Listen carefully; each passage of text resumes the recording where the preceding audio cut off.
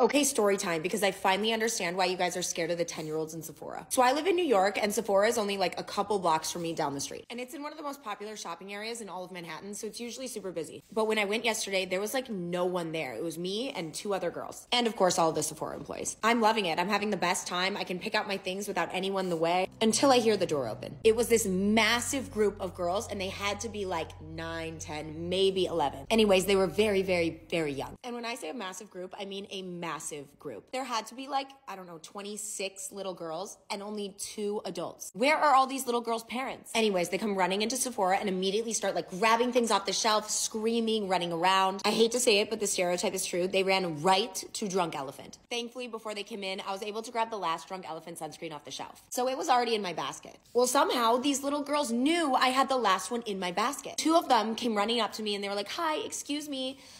Do you have a Drunk Elephant sunscreen?" And I'm thinking, yes, but I'm buying it. This is my sunscreen. Well, I'm talking to these 2 little girls, trying to be nice, telling them like, "Oh, I'm so sorry. Like, I really need this sunscreen. I picked it out first." This other little girl is sneaking up behind me and she steals the sunscreen out of my basket. Of course, I wasn't guarding my basket or looking at it because I didn't think little girls would be stealing from it. I didn't even see it get stolen. So of course I walk away thinking, okay, that was weird, but at least I still have my Drunk Elephant sunscreen. Then I get to the checkout and start putting my items on the counter and realize it is no longer in my basket. I get out of line and start looking around thinking maybe it fell out somewhere. As I'm looking through the aisles, this little girl walks by me, pulls out the sunscreen and goes, "Looking for something?" She was literally holding my Drunk Elephant sunscreen. I immediately go talk to one of the Sephora employees because I don't know what is happening. And thankfully they have access to store cameras in the back on this little iPad. She rolls back the tape and I was right. This 10-year-old literally stole the Drunk Elephant sunscreen from my basket that was in my hand. So yeah.